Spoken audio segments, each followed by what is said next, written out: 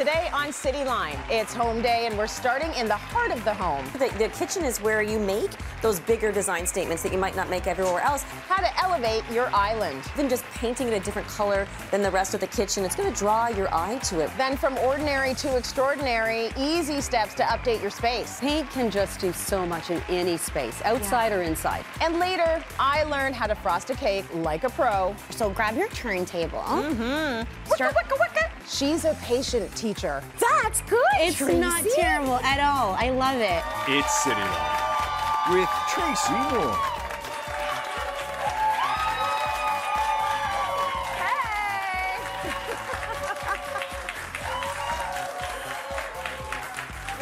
Welcome everyone. Welcome to Thursday. It is home day and we have got some wonderful guests joining me today. Please welcome Sharon Grech, Jyoti Nanra, and Jackie Glass back here in the studio with us today. I'm very excited. They're in the kitchen and they think they're the lucky ones, but I'm the lucky one because look what I'm standing beside.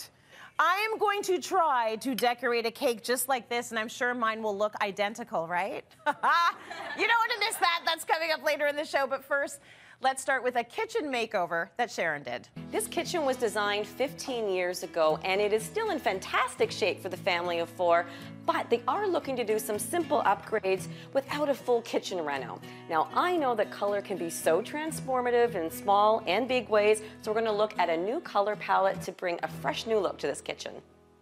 Color really is the key to changing the vibe in any space, and wow, this stunning teal blue wall tile just makes such a strong color and textural design statement.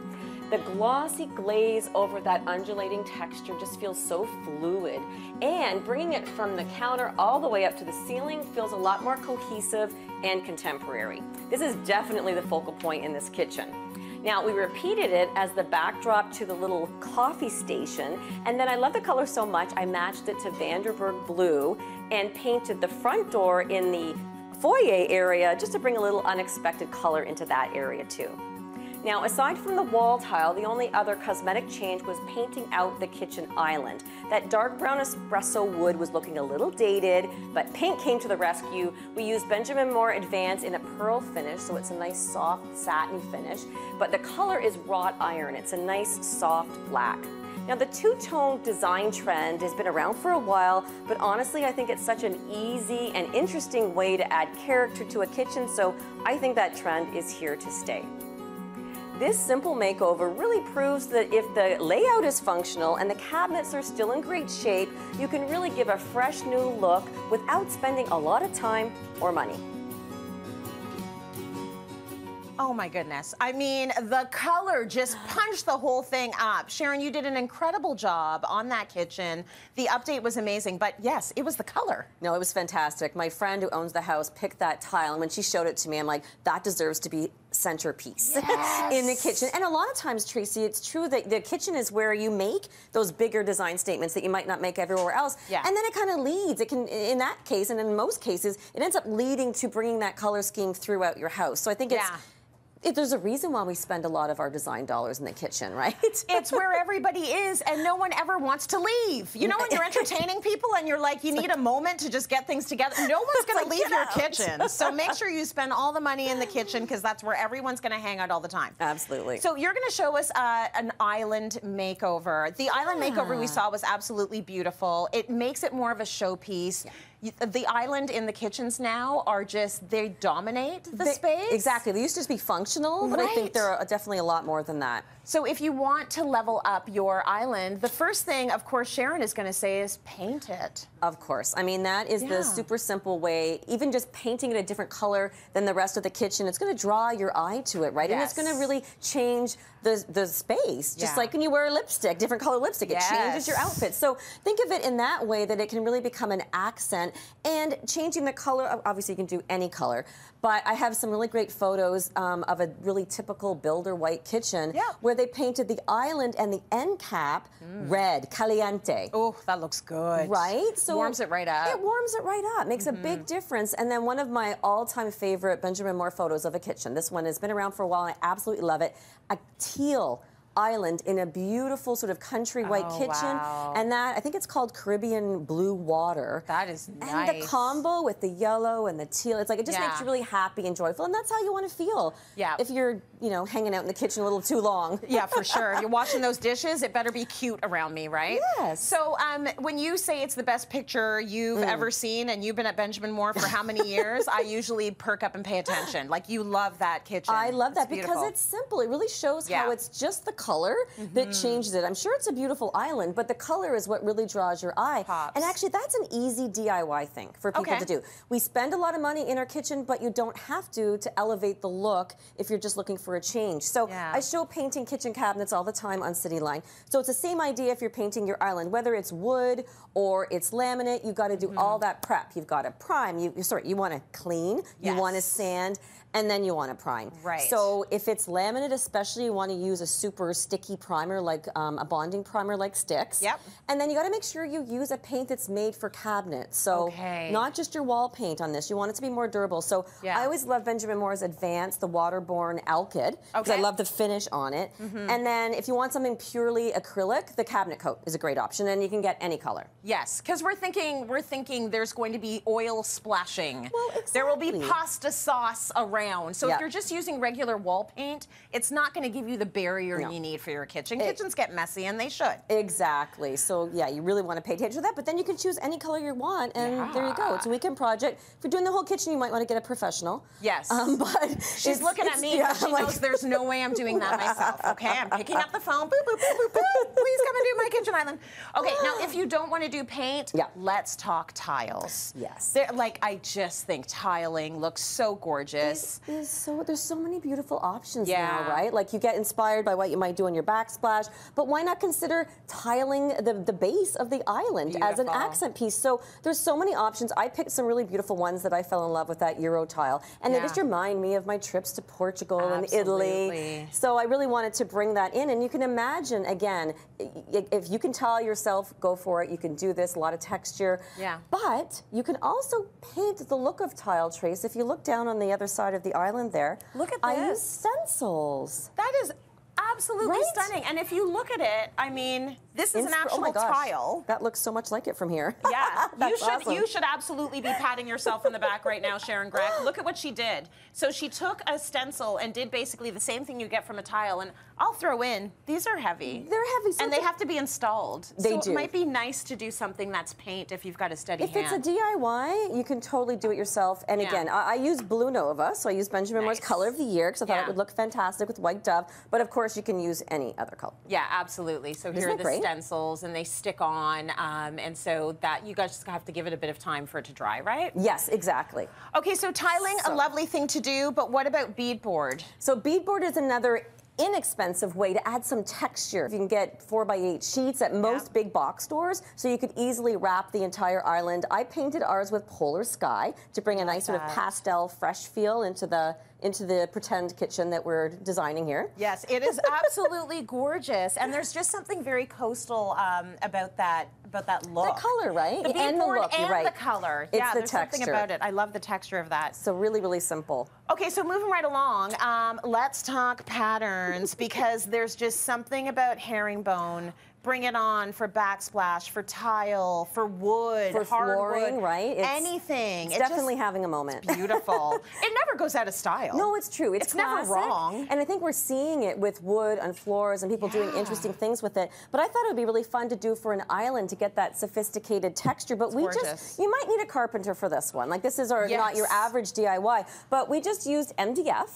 Quarter-inch MDF, cut it down into strips, and you can see then you can paint it. And by painting it Regent Green, it becomes very sophisticated. It looks like a really gorgeous panel. And again, once you use the MDF, you could cut it into just bricks, and you could stack it. You could do all sorts of different patterns. But, you know, it's the color, I think, that really makes it fancy, too. It is the color that makes it fancy. Okay, you've got a little bit more for us as well, because you did something beautiful in your kitchen, didn't you? In my kitchen, when I did it last year, Trace, I don't know if you remember, but the island, I used these really beautiful walnut hexagon tiles that I bought on Etsy. This is a great DIY project. They'll help you sort of get them cut, you know, the size that you need, or if you're handy, you can do that yourself. They come in PVC, different colors. There's some metallics. So again, I just did that as an accent on the bottom of the island. I love it. And then I painted the rest of the cabinet with ashwood moss. Yes. Oh, the rest of the kitchen with ashwood moss. So it was a nice contrast. And it's, again, it's about that color, the texture, the dimension that draws your eye to that island. So it's not just functional. I love the dimension of it. So you can see certain pieces popping out because they're all different depths. They're all different depths. Yeah, exactly. which is so nice. So it was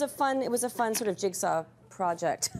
Love that. Okay, now you know how to elevate your island, and Sharon wants to help you all spruce up your kitchen, so you're all going to take home a $100 Benjamin Moore gift card to get you started. Enjoy that. Thank you. That was a very good lesson. Let's go to break. There's more coming up. Stay with us. Coming up, how to breathe new life into a stale space. I picked this mustard colored chair. That's so good. Like, there's the pop of color.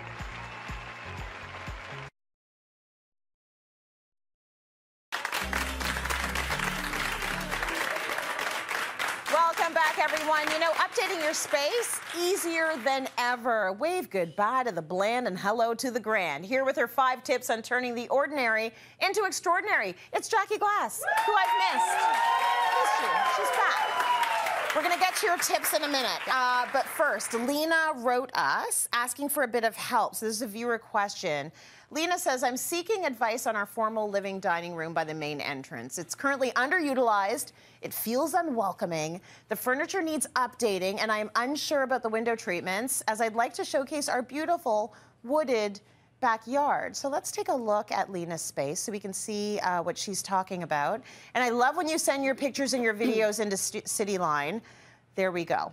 So Jackie, we are going to be talking about how to update a space. Yes. We'll use Lena's question as a focal point, and your first tip is think paint. Just like Sharon Grech would say, paint. Absolutely, paint. Yeah. Paint can just do so much in any space, outside or inside. So in Lena's space, if you look at her dining room, let's start with that. Yeah. She has a very traditional dining room suite.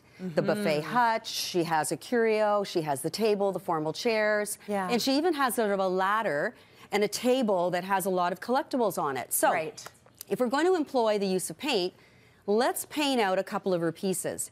Now, she's got a curio, I would paint that. She has a buffet hutch, I would paint that. Now, I would consider not using the hutch, but if she really has to store those collectibles, then let's paint the hutch. But I have some other ideas for that. But anyways, so what color would I paint it? Well, I looked at her living room fabric, and from that, I took some colors because this is what I would paint, that buffet hutch and that curio. I would be painting it, here's the color, I'm painting it Fog Mist, which is OC 31.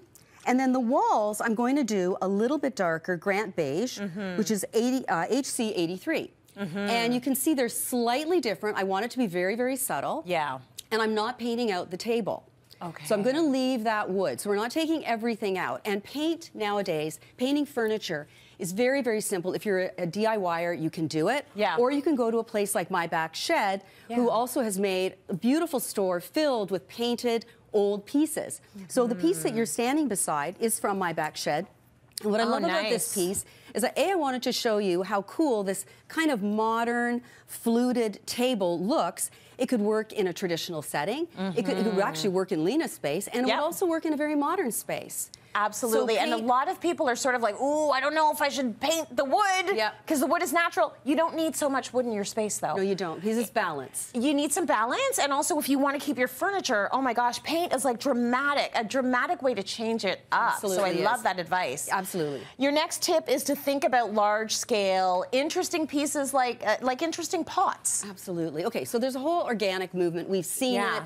People now take the old, mix with the new, and really big pots that are unusual, things that are vessels that we now use and pop a great big tree. So that's the other organic element. We're putting lots of plants back into our space. You know, hanging plants, lots of trailing plants. The ficus fig has like a big, you know, it's a star in the room. And so popping those into corners. So if we take out that table that's sort of to the right of that buffet hutch in Lena's space, I would put in a beautiful tree. And I would pay attention to the kind of pot, like something that I have here in my vignette. Like a really big earthy looking pot can look really amazing in the right color. In fact, she could even paint it one of those colors like Grant Beige to again further tie in the room.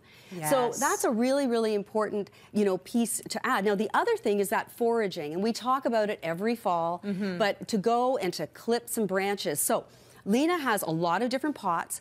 I would take those smaller pots and I would group them in a row on the dining table. And then I would get a really beautiful branch. Don't put flowers in all of them, but go to a place like your local florist. I love going to True Flowers. I will order a beautiful branch of the season that I can put in one of my vases and again have that really organic feel. Oh, that's beautiful. There's no wrong place for any kind of a plant or wildlife in your house. It's beautiful. Your next tip, incorporate art. That's tip 3. Art is super important, and it can really, really elevate a space. One of the things that in this vignette that I wanted to share with you is look at how graphic this art is, and it's simply black and white. And that, because it's an achromatic, it's not a color, it doesn't impact a space, that has huge drama in a space. In Lena's, if she doesn't use the hutch, I would put an amazing mirror with an amazing frame. And in the living room, her picture's a little bit small over the sofa. Make it bigger, reframe it if you love the art, or get a bigger piece of art that really speaks to you, and make it about 6 inches on either side in terms of the length. And no higher than 9 inches behind the back of the sofa. So really making it an attractive space. Very nice. Tip 4, and I'm a big believer in this one, lighting. Lighting. Especially, as I get older, I want more layered lighting, please. So let's talk about layered lighting and how she should be doing that. Okay, so when I looked at Lena's space again, let's go back to that dining room. The one thing there where she could really elevate the dining room space is her chandelier. So I did select one from Union Lighting that I thought was really beautiful. You see how it's kind of Art Deco-y, modern, but it's still traditional. Got that little bit of gold, little bit of crystal. It runs the length of the table, and it's a little bit different. It's a little bit different to the traditional aspect of the room. Okay, final tip.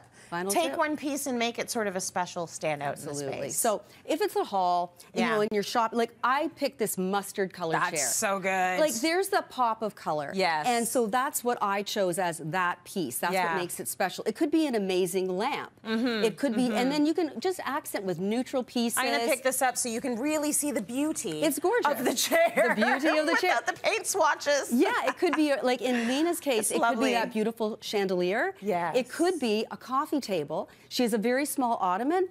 Make it a bigger coffee table. Make it 2 tiers. Mix up the finishes, a soft champagne finish. That will really add just a beautiful look to her space and really elevate it. Jackie, thank you for that. And keep those questions coming. I love that. These are great tips. Thank you, Lena. So, Jackie, you're actually going to take us on a tour of the Glen Erin Inn Spa that you recently updated using a lot of the tips that we just chatted about right here. I'm at the Glen Erin Inn, and I was delighted to be the designer on the renovation project. Now, the inn was originally a private residence, and it was built in 1927. In 1987, it became officially an inn. Now, I'm standing in the lobby, and one of the things that I noticed and took my inspiration from was this beautiful stonework, because it wasn't a great use of space. It was very, very dark. So in order to really make a punctuation point out of the stone, I painted, and I used silver satin, so I painted out all of the ceilings, all of the trim work. And I accented all of the doors as well in Iron Mountain, another great Benjamin Moore color, to really accentuate and add some definition to all that stone. Now, one of the things I did retain was keeping that fireplace a focal point. So I used these beautiful circular banquettes, and I used a deep, rich navy velvet. I wanted it to be very luxe. The channeling on the back is also a very gentle homage to Art Deco, because the inn was built in the 20s. So I thought adding some soft golds and adding lush fabrics and channeled materials, as well as in the reception desk area, would really play a quiet elegance and sophistication to the space. This is the luxury suite, and it encompasses a seating area, bedroom area, and a beautiful ensuite. Now, the before was really dated, really dark, so I really wanted to brighten it up. So I used a very consistent color scheme, and I've used that in all the rooms. I've used a taupe that plays off the beautiful stonework, corals and/or navies, and lots of neutrals. Now, the millwork that I used was either a wood grain or a painted finish. Again, those tones play off the flooring as well as that beautiful stone.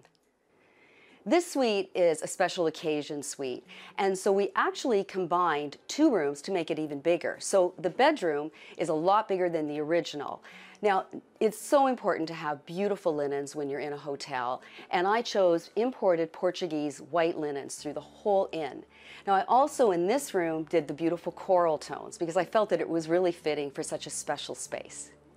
This bathroom was such an amazing transformation. Now, I love creating a spa setting for all of my clients, and this was no exception. So you've got your standalone bathtub, your big, generous vanity, double sinks, huge walk-in shower, your porcelain tiles that kind of mimic marble. All of this creates such a beautiful, soothing environment for anyone having a special occasion here. Coming up, I get a cake frosting lesson and prove to be a natural. Just keep turning, huh? Yeah, you keep your piping bag in place. Just doesn't quite look like yours.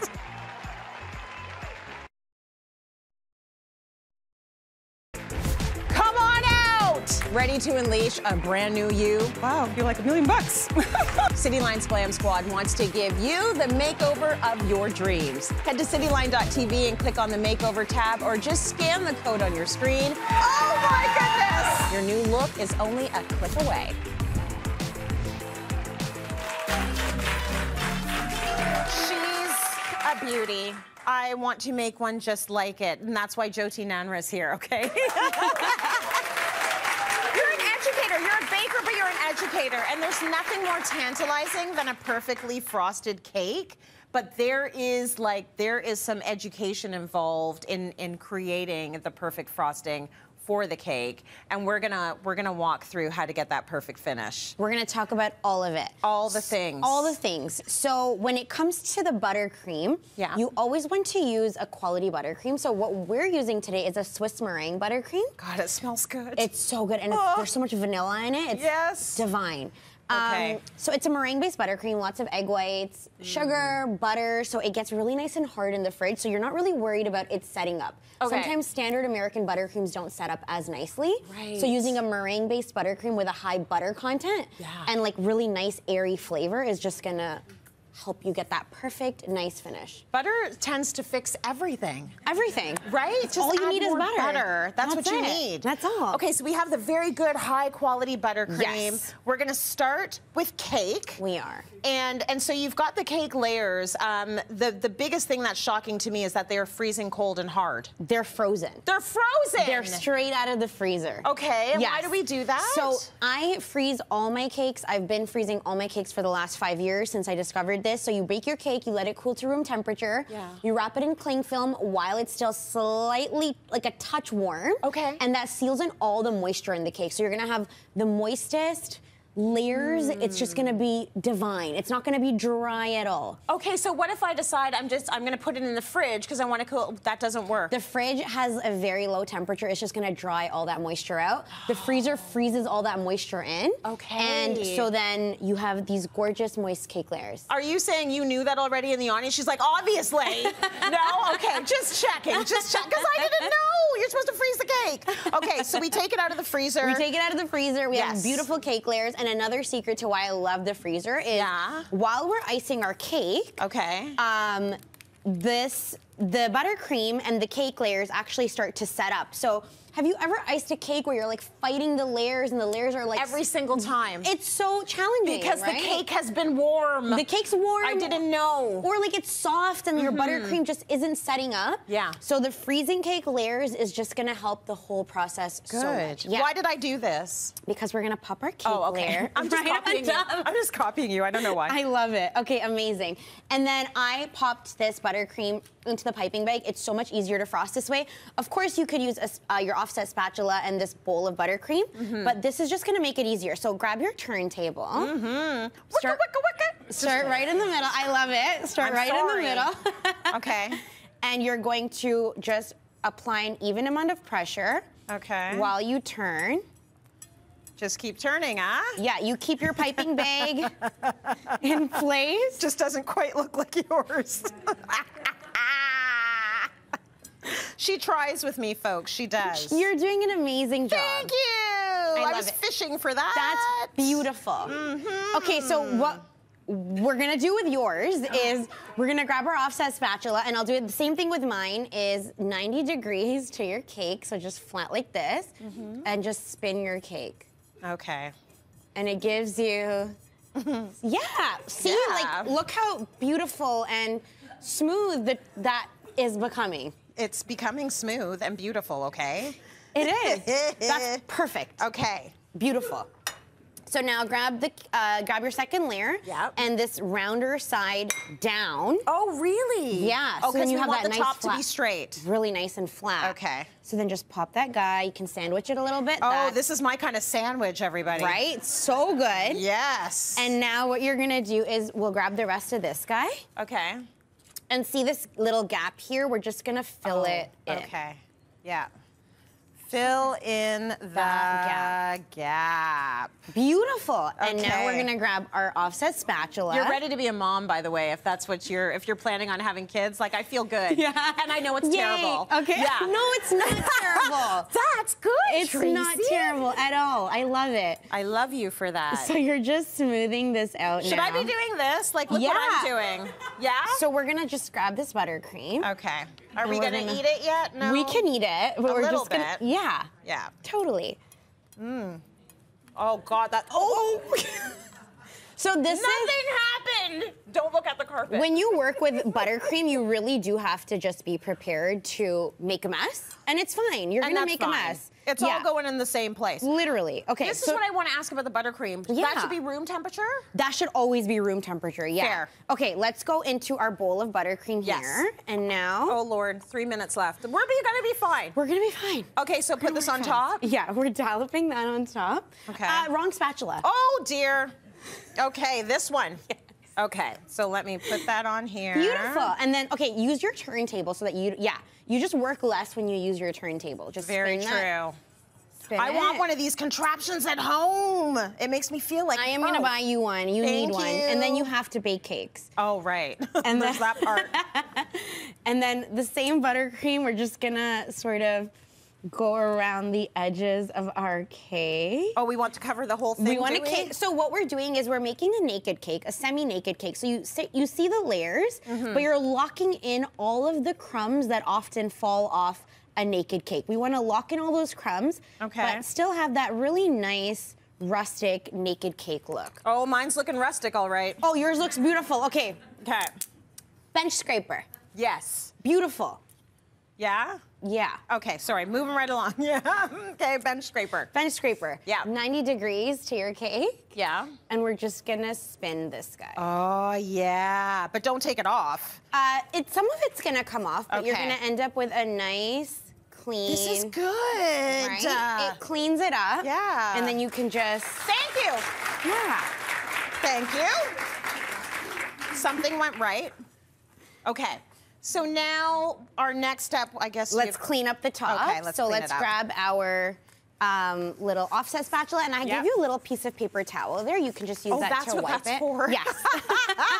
Okay, you got it. And then we're just gonna you can get to eye level. It just makes it better, easier. And then you're just gonna scrape off the top. I like to wipe between. Jyoti, we have a minute left. Okay, Make it look pretty. It's gonna be gorgeous. Okay.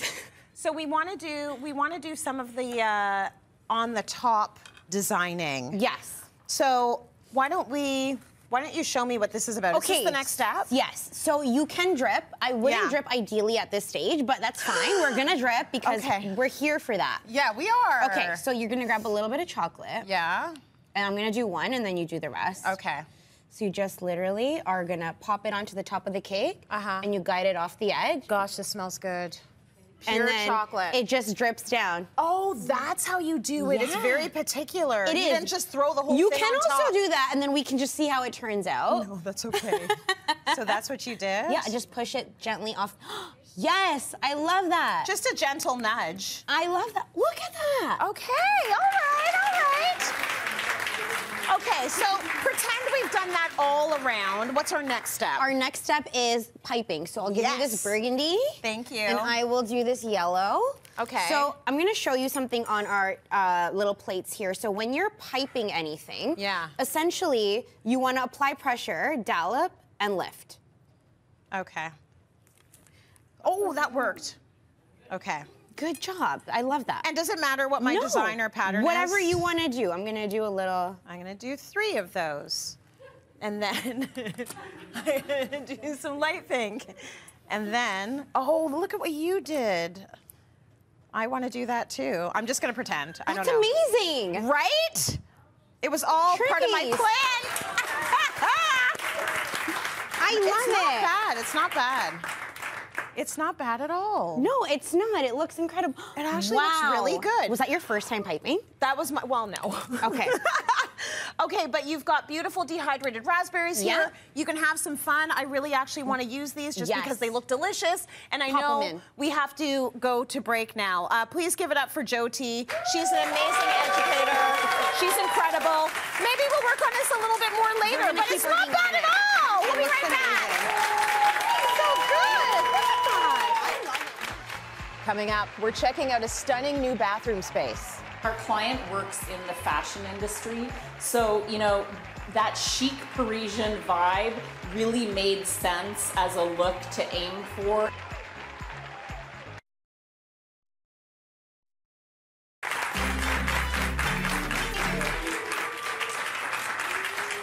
Welcome back, everyone. Our makeovers continue on Cityline, and next we're heading to a home that Tamara Robbins-Griffith is making over for her clients. T, how are you doing, and how's it going over there? It's going great. I can see the finish line, and I can't wait to show you a beautiful space here. Okay, they've been living in the basement for a while now. How much longer before they can come up for light? Okay, well, I'm happy to report that they've moved back upstairs. And, you know, there's some details that we're finishing, but it's a livable space. And, you know, I still can't believe that this family of 4 with, like, big kids lived in their 1-bedroom basement apartment for over 1.5 years, but they saved so much money that they were able to then put back into the renovation. And one of the spaces I'm going to show you is the beautiful ensuite in their new addition. You haven't even given me the tour yet, and I'm saying right now that is worth sleeping on top of each other for 1.5 years. Like, that looks beautiful. Right? So space and layout were a challenge for this room, right, T? Yes, so definitely a design challenge. This bathroom is only 5 feet wide. I can touch it with my arms stretched out, but we really wanted it to feel open and luxurious. So we could have had the shower and tub at either side of the room separate, but that would have meant that the toilet had to be right beside the tub, and one of those spaces would go without the natural light of this window. So what we decided to do was to combine the tub and shower into a big, bright, wet area. That also enables us to, you know, have the toilet out of sight and out of smell and, you know, really make the most of this space. So also, instead of having, you know, a shower door here, we have a single pane of glass to keep things open. And then, of course, the vaulted ceilings kind of give the illusion of more space as well. Oh my gosh, vaulted ceilings, always a vibe, always looks very luxurious. Now, the parents I know wanted a modern Parisian style bathroom. Tell us about that. So, you know, from the beginning of this project, we've been really inspired by the mix of old and new, modern and traditional, and our client works in the fashion industry. So, you know, that chic Parisian vibe really made sense as a look to aim for, especially with the kind of beautifully veined stone and tile from Ciot and these, you know, unlacquered brass plumbing fixtures. These will develop a beautiful patina over time. We've repeated that a lot of places. So the other thing we've done to really elevate the space is build a custom vanity. That's one of the main focal points. I love the contrast between this neolith and the walnut vanity fronts. And so this countertop is a sintered stone. It's more durable than porcelain. And what's great about that is it's totally non-porous, it's stain and heat resistant. So you're not worried about spilling, you know, getting toothpaste stains. I know, like face serum and facial oils, or even your hot hair tools. It's kind of like beautiful and functional. And then of course with this vanity, we also have a really, really big mirror here that adds to that open feeling. Yeah, I love when you've got low maintenance, beautiful countertops. Oh, they're loving it. Oh, are you laughing because you see Jeff, the cameraman? He needed to make an appearance. Okay, what is the color palette for this space, T? Okay, so at Current Field, we definitely love color, and we've had it on the show before, but this is really, you know, a soothing, neutral space. It's an exercise in texture and tone on tone, the combination of white and cream and gold and wood. And, you know, I love that. And then we have this veining repeated in the wall tiles here. It echoes our countertop, but we really wanted to break up the sameness of that and do something different with the floor. We've done a herringbone floor tile that actually mimics the hardwood herringbone everywhere else in the house. And I think when you're going with a monochromatic palette like this, that's where it's interesting to have this combination contrast of like sheen, so the floor is really glossy, and matte here, and that adds depth and dimension. You're going for texture instead of color as your sort of tool. We have just seconds left, T. So I just want to ask you quickly. I know it goes fast. What advice would you give to families that are having to live in the house in the basement when the reno is happening? Anything you want to throw out there? I would say plan for contingency when it comes to time and money. You know, ironically, makeovers are usually not like it looks on TV. Things get completed in phases and stages. So talk to your designer or contractor. Have a real conversation to make sure your expectations are realistic. Love that, Tamara. Okay, well, hold on. Can we see Jeff before we go? Like, come on, Jeff, give us one more cameo. Look in the mirror, Jeff. Look in the mirror. They Jeff, want to see you, come Jeff. Come on. There he is, everybody. Okay, now we can go to break. More Cityline after this. Stay with us. We'll be right back. Coming up, it's your chance to ask the experts or the person sitting next to the experts. First question is for me, actually. Elizabeth, what do you want to ask me?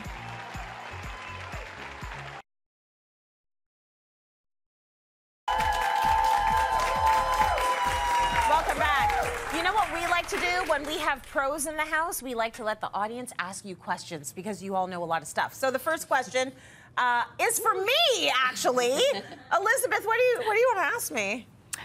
Well, my daughter's getting married next year, and I'd like to have an idea what to wear as the mother of the bride. I love this question. Because I think the mother of the bride, obviously, you're not trying to overshadow the bride, but I think you need to lean into your personality. Like, are you a wild woman? Yeah. Are you more into creams and warm colors? Like, whatever you are, you should wear that versus leaning into what they always push to you as a mother of the bride look. Because there's a certain look that they give you as the mother of the bride. It's going to be navy blue. It's, you know what I mean? It's going to have a shawl. It's going to have like a pashmina. Don't do that if that's not you. Like, you do what you are. If you're cocktail, you wear a cocktail length. If you're leopard print, you wear leopard print. That's what my mom wore to my wedding. I was like, Miss Marjorie Moore, what are you doing today? She was doing leopard from head to toe, and you know what? It's her. So do that, okay? All right, thank you. No problem. No problem. Okay, this question actually is for Jyoti. Mira has a question for you. Hi, Mira. What would you like to ask Jyoti? Hi. My question was a baking question, actually. I baked a cake once, and it didn't really turn out that well because it was vegetarian day, and we don't use eggs, you know, in cake. And I wanted to make a vegan cake. So I baked the cake without the eggs, and it turned out flat. So please tell me what I could have used instead of the eggs to make it a look beautiful cake. Yeah, how do you make it fluffy without the eggs? So eggs are a huge part of like a really, really good cake, but you can also use things like a really good quality butter substitute if you're keeping it vegan, or use room temperature butter. You also want to make sure your rising agents are rising. So it sounds like your baking soda or baking powder, whatever you were using, wasn't activated. And the way to activate that is sift your flour and your rising agent together into a bowl. And you want to use some form of acidity. So whether that's a buttermilk, apple cider vinegar, using high quality ingredients, things that are a little bit higher in fat are going to make up for the eggs. And using a little more of your rising agent and like sort of whisking it in is going to give you a little more rise. Ooh, that's great. Good. Yeah, you need something to create that fluff, right? Yeah. You do. I love it. Okay, next question is for Jax and Sharon. Elizabeth has a question for you. Hey, Elizabeth, what would you like to ask? Yeah, I'm renovating my cottage, sort of the kids' room at my cottage, and I'm wondering what I should do. My question is what to do about an accent wall, and should your accent wall be where the window is or a different wall? I'm just wondering what suggestions you might have for that room. That is a cute room, That is a really cute room. Oh, and there's 4 beds in there. Yeah. That's awesome. At first I thought it was just 2. That's amazing. That's fun. Great. Well, I know that in that space, the window wall is definitely where the accent wall should be, and I'm sure we agree on that, Yeah, right? it makes sense. And I think that as far as color, I would do something a little bit more dramatic in that room because of the shape, whether it's like a denim-y blue or... I do see blue. I think, right? Because there's lots of really fun pops of color in the bed linens and such, so I think like make it kind of poppy. Yeah. So I was looking at West Coast. I think that's West Coast. I was looking at West Coast as a nice option, but one thing that you should do in that case, you don't want to break it up with the window trim, so I would paint the trim on the window the exact same color so that when you're looking, it's an accent wall, and then you see the beautiful outdoors. Yeah. Absolutely. Really nice. Painting out the trim, I think, just gives it's a really seamless wall because it is broken up by the windows. So I think it makes sense just to try. Sometimes we also paint day sport out. Yes, right? exactly. You just don't want that band of trim color to kind of glare at you, or if there's a cove mold, you just paint it all out. Gives the illusion of just a clean, broad space. I think you can have a lot of fun in, number 1, it's the kids' space. Number 2, it's the cottage. So that's really nice that you can keep it festive and fun for them. They're probably having the best memories in that room. Exactly. 4 beds in there? I know. That is awesome. There will be a lot of sleeping. There's no sleeping in the kids' room at the cottage. I love all of your questions. Thank you for that. And we love to hear from all of our viewers at home. We love it when you send us details. Give us the questions, but give us the video. Give us the pictures. We want to be all up in your business, okay? Send them to cityline.tv and keep the questions coming. Right now, it's time for a break. Stay with us. We got a little bit more coming up. Good answers. Good answers. Cityline's experts can help you. We're looking for suggestions. What would you recommend? What tips might you have? With everything from decor dilemmas. I'm wondering if you can help me with a sunken living room. Fashion finds. What to wear as the mother of the bride. Fabulous food and so much more. You are in good hands. Send us your videos, pictures, and questions to submissions at cityline.tv or scan the code on your screen to get expert advice for real life. Let me know. Thanks.